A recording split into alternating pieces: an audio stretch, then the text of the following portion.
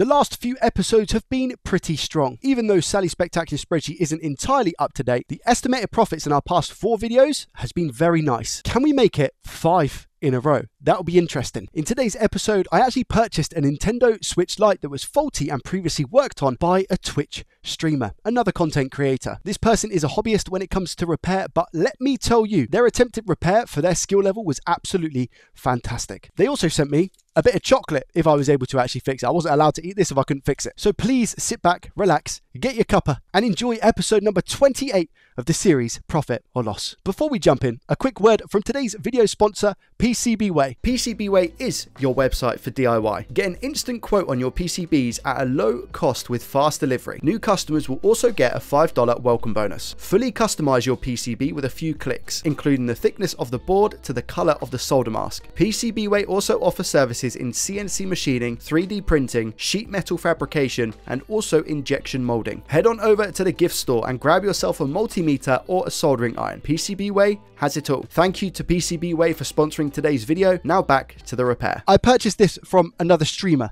There was another streamer who reached out to me and said, "Joey, would you like to buy a Nintendo Switch Lite that I tried to fix on my stream?" To which I said, absolutely. The fix on his stream didn't go too well. He tried replacing a Nintendo Switch Lite charging port and actually ripped one of the traces underneath. He then said that the charging port was working one side but not the other, I believe, and then all of a sudden it stopped working. He thinks it's got something to do with the FPC connector from the main board to the daughter board. I think I'm going to be able to show some of that on the stream now. I'm sure he'll be absolutely fine with that. What I will show you first is a note that he sent me. "Hey Joey, Tech Wizard. This is the Switch I, Gibbs, tried to fix and tore up a pad on the USB-C port area, and then made it worse by breaking the latch off the FPC connector. Take to the back.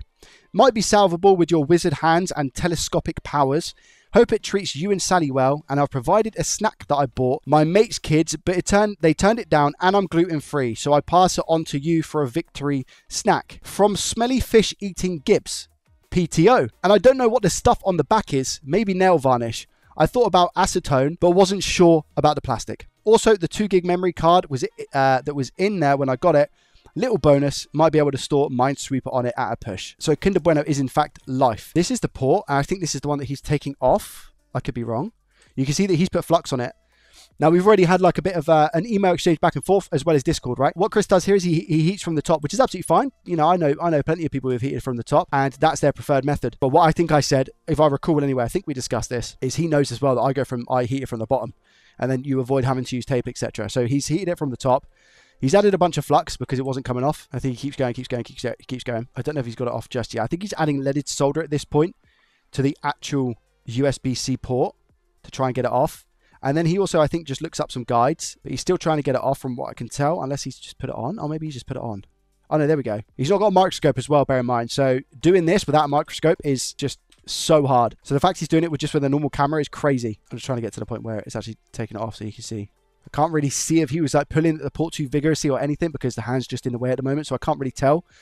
I'm assuming so with a bit of force. I don't know also if this is the first port that's been changed on this device or whether somebody else has changed it and then he's tried to. He said that it works, so he's plugged it in. We can see in the top here that it is actually charging, so he's done a great job there. The Nintendo Switch Lite charges, but I think what he was saying is that it now doesn't, and it doesn't work. He's also talking about the connector here, the FPC connector. So this is the FPC connector. Oh, this is somebody else doing it. I think he's watching a video on trying to do it. There we go. He's trying to put it on, which again I can't do. I can't put the clasp back on. So the only option really is to look at soldering it, resoldering a new connector, which we can do no problem. There we go. He's giving us a close up. Yeah. So I've got this console and I'm ready. Looking at it, might need to replace the analog sticks. We'll see how we get on. One of them looks a tiny weeny bit bowed. I don't know if you can really see. Just up here, looks a tiny little bit bowed. I'm not going to try and power it on. I'm not going to plug in USB-C because we know what the issue is with this. So I know I need to go straight into it really. But yeah, in terms of the actual port, I'm looking forward to having a look. Should we have a look at the port under the scope now before we dive in? See what it looks like? Yeah, great job. Look, you can even see, like, again, credit to Chris, okay, Gibbs, because there's not much flux in that port at all. He's done super well putting that port on. Really, really, really good job. Considering as well, this is something he does as a hobby.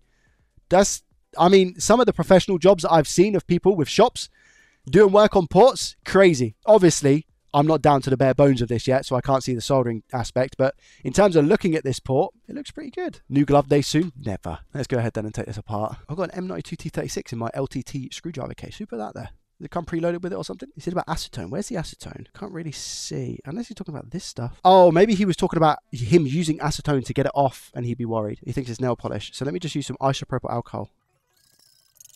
Well, I don't even know what that is. It's like thermal paste, but it's not thermal paste. And if I scrub too hard, it will affect the plastic with the IPA, so I do need to be careful. We've got the clasp included, but we're not going to worry about any of that for obvious reasons. You guys know exactly how I'm about to deal with this. So I will take this off because the way we do it is we replace the whole connector. If I can fix it, we'll be looking at a nice little profit here. Oh, wait a minute. Mafty. Yeah, boy. Use our Nintendo Switch Lite taking apart tool, which I can just balance this on now and not have to like worry about it wiggling about and all those sorts of things. So big shout out to Mafty. Thank you, Mafty. Take out the SD card. Oh, did he include the SD card? Yeah, he did. We got 2 gigs on here, and then I've taken the ones out of the top as well, right? Yeah. So all we got to do now is just hopefully take the case off like normal. I'm looking forward to seeing the inside of this. You know what? I can't believe I'm about to say this. He has done a better job at reassembling this than 50% of the professional repair shops that I've seen do before. At Rocket, we used to have a lot of people come in saying, oh, I took this somewhere, and this is the state of it now. And it would, trust me, screws missing, bits of metal housing destroyed, and he's put this back together very well. Again, considering hobbyist. Okay, so that's come off, which is exactly why it's not working. Can you see? So this has just come out of the chassis, out of the FPC connector. Sorry, but again, the board is very clean. I'm looking at this port and it looks pretty good. So let's continue taking it apart and disassembling. I'm about to do a Steve and ask, has he done the correct amount of thermal paste? What do you guys think? I can still put this on here, can't I? Because I can use it even with the back off. Yeah. What do you think the thermal paste application standard is going to be like? Good. You know what? Good, I'd say. Definitely. It looks like an MX4 sort of situation we got going on. Jubbly. I don't know if Gibbs is going to be watching this. I'm going to go ahead and assume so, because I think he said it would be cool to see what tips and tricks and stuff I use, but he's done a super good job so far. And a lot of people won't understand how difficult this actually is until they give it a go themselves. Just cleaning up some of the thermal paste we have, because we'll need to go ahead and apply some new stuff. He's put everything back together. The screws are hand tightened, so they feel really, really nicely in here. Not too tight, not too loose. He's still got the water indicator sticker on here, which is, I can never keep that on. I can never keep that on. Is this cable? No, it's not. The cable isn't trapped. Again, top points. The battery's been disconnected as well. Okay, I think he's taken this stuff out. I think because that battery won't just disconnect randomly. So I think Gibbs has actually prepared us this Nintendo Switch Lite, because he's tried to open it again and gone, nope. So Gibbs is actually he's a Twitch streamer, so he plays games. So incredibly difficult when you're a hobbyist as well. Let's go onto the scope and inspect the board. Joey's not a pro. Right, here we go. How are we looking? Let's zoom out a little bit. Right, first inspections. I'm not going to slate his work. That's not what I'm here to do. More so just to hopefully give some advice and tips on what I think potentially could be done better to help him with any future endeavors when it comes to repairing, right? That's what this community is all about. What I would say is, we mentioned about that he done it from the top. The reason I think this clasp got the way it is and maybe came off potentially is because of the fact that he was using the Kapton tape over here. When he was applying heat, flux and goo has allowed itself to get into the connector, which makes it kind of slippery, in which case when you're then playing about with the connector, it can easily come out. So I think that's probably the first thing. The battery connector, pretty much untouched, so it's okay. There's a little bit of singed plastic just here, but again, fine. And we have solder. Again, looking at this from a hobbyist perspective is absolutely unbelievable, by the way. He's done such a good job. And the fact is, remember, this did work. This did work originally. The solder here, if I was to replace a Nintendo Switch Lite charging port, I would like the solder to go through here and up the legs and round. This is just kind of sat at the top of the port, but it's very difficult to achieve if you do not have the right equipment, which again, I think Gibbs only has a more so a beginner setup, right? Same situation on this side here, but the plastic at the top isn't burnt. And I think, like I said, he done it from the top, because we got a little bit of singed plastic here. The flux is minimal, so great job on not using too much flux here, as far as I'm concerned. Looks really, really good. And if we look at the pins on the actual port, I think the port itself is in a perfectly placed location, by the way. The pins themselves, look at this. Guys, this is unbelievable. Absolutely amazing. Little bit of a wobble in this one. But again, it did work, and I don't think the charging port was the problem. The problem is this connector, because if this connector isn't attached to the daughter board via the FPC cable, the console won't turn on, because you get the backlight ribbon cable feeding through the daughter board. If that's not connected, it's not going to turn on. The console isn't. And if we turn it over on the back, I mean, a little bit of flux which I can see, but again, you can't help that on most of the occasions. And because he didn't heat from the bottom, we haven't got singed plastic here. Fuse is intact. This cap is still here. And look, there isn't too much solder in here. He hasn't overloaded the solder. Again, really good job for the amount of solder he's got. I don't know. I'm just trying to think how he could potentially get around this blob being on top. And I think it's just going to be heat dissipation. The port needs to get as hot as what the board does for the solder to be able to flow through. And one thing I did notice on Gibbs' video or Gibbs' live stream, I think, is that maybe he was a little bit too stagnant with the hot air. So what I would say is that if you're a newbie or if you're somebody who's trying to get into this, try and maybe practice by just rotating your hot air gun. He didn't have a scope. He did an amazing job. Factually true. So what we're going to look at first is replacing the port, because like Gibbs said, there is a trace missing underneath. So let's do that. 2 birds, 1 stone here. First things first, remove the port. And then I'll also just slide it over and we'll remove this. And remember, I'm using an Atten ST862D. I'm going to go 450 degrees Celsius with an airflow speed of 50%, okay? So I'm just rotating the heat underneath the hot air gun, rotating it underneath the board. 450 degrees Celsius, 50% airflow. This is always going to change depending on what hot air gun station that you have. Could be different. Can we see the flux just pouring out from the back now?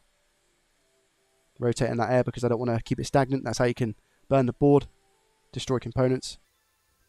And we'll just be nice and patient here. I also don't know what solder he's used actually. I'm going to give it a little tap, see if it's loose. It is, look at that. It's loose already, perfect.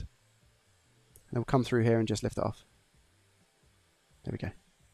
Now we can see the torn trace. The solder that he has used, I think is actually pretty good, to be honest. I don't think I need to go ahead and replace that. I will add to it, however, but I don't think I need to replace it. So again, I'm going to come in with some flux. This is Styri HTTF. So let's just place some of this on. I'm just going to add some solder into these holes, just a tiny bit more. And then we can clean up if needs be. So this is now hot. So I'll come in and just add some solder to the ground holes. Just being as careful as possible because I don't want to put any on the battery connector. This one at the back needed a tiny bit more. And we'll just go over these. Nice. Now again, cotton swab.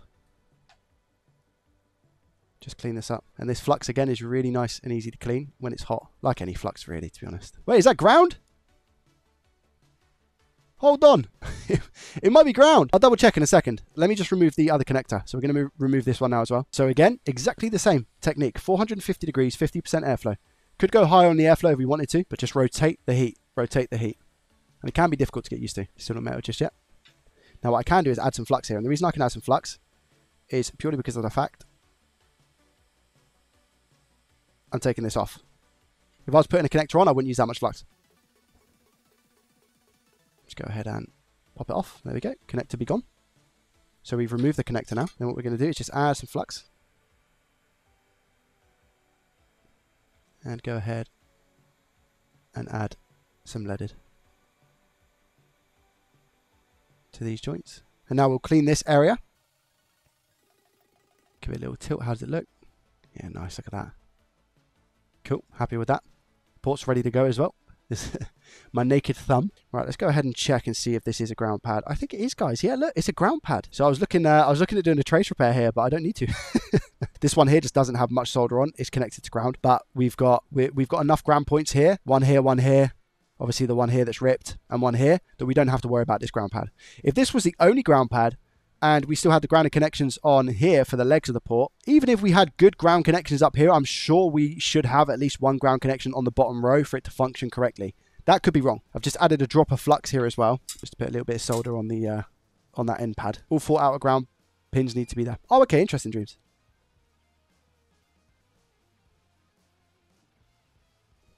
Okay, so that's ready to go, and we can just replace the connector here. So I'm going to get a donor connector now.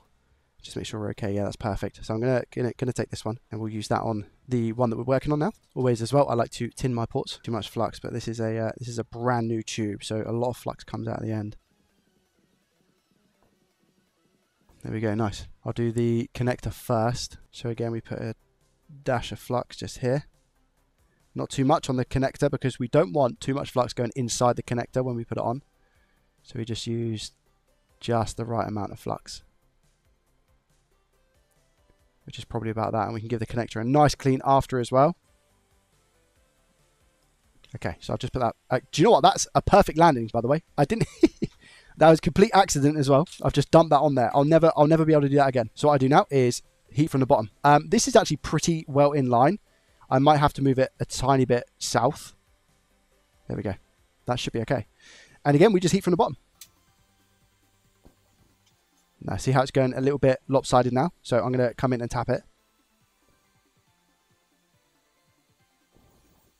And just get it back in place. There we go. And we should see it settle in a second. Hopefully. There we go. See it move? I'm not doing anything now. I'm not touching it with tweezers, nothing like that. I'm just circling the heat underneath. And look how surface tension does the job for me. I don't need to. Good flux will allow that. And good solder as well. Looks okay to me. Come off the heat now. And clean pretty much straight away. Just don't do it too quick where it can still come off. There we go.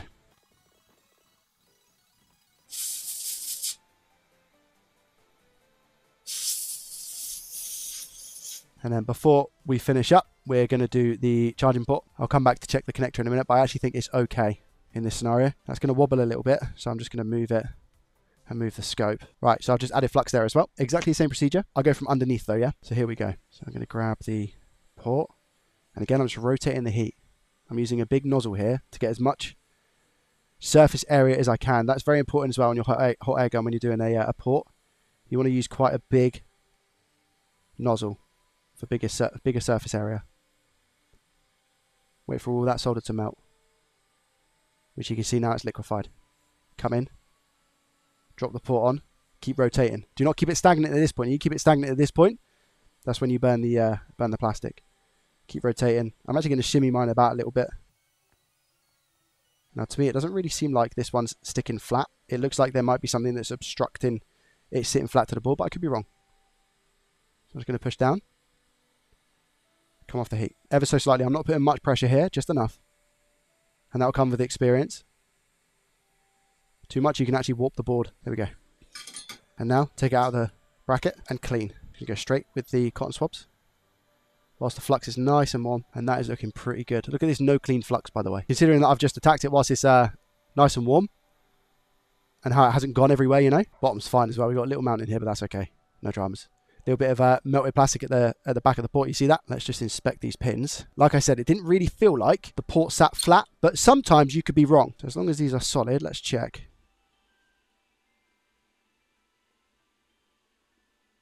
All good. And let's check our connector. Solid. Look at that.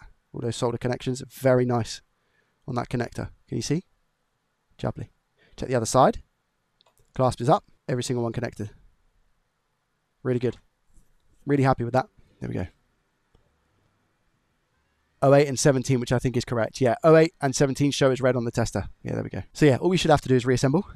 I'm probably not going to do a better job than Gib at this point in terms of reassembling. But let's get it back in the chassis and see if it works. I did say I might have to replace one of the analogs, right? So which one? I might as well replace both if I'm honest, because otherwise they're going to look uneven. I've changed out one analog stick. Obviously, we need to change the other one as well.